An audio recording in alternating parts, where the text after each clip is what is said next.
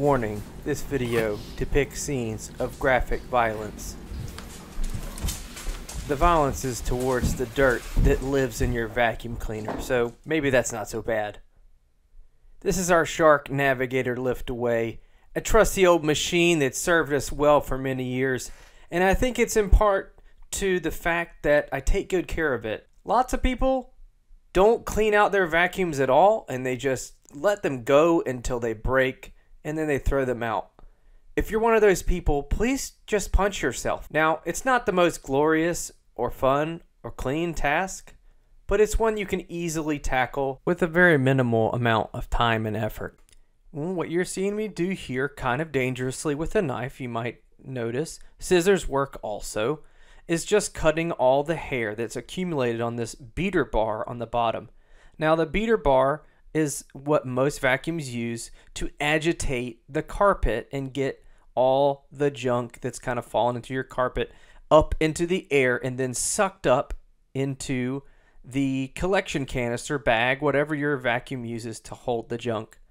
Now, this beater bar is driven by a belt inside the vacuum, and if you let too much hair accumulate on here, it's going to slow it down, wear down that belt, and then you're going to be buying a new belt, or what most people do, throw away your vacuum and get a new one.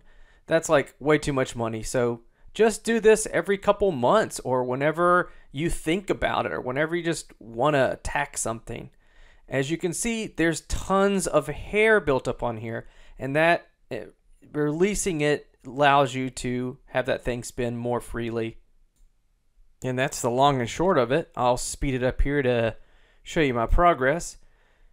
Just take your time getting all that junk out of there. You'll notice there's a bunch that accumulates on the sides. It's not just hair, too. If you don't have much hair, it still picks up fibers from your carpet that could get bound up in there. So make sure you go through and clean out all the little bristles on your beater bar, just to make sure that is able to pick up some more junk in the future, and give it a few spins to make sure it's able to turn freely. And before you know it, you're all done. You have about enough hair to make a small cat. So consider yourself lucky it's not holding your machine back anymore.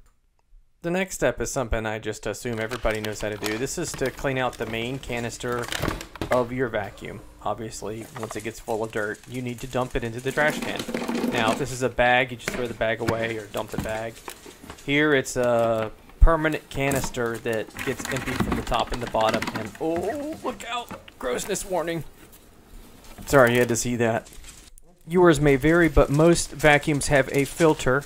So Ew. Take that out. Ew. Take your canister and your filter outside. Get your leaf blower ready. And just blow them away.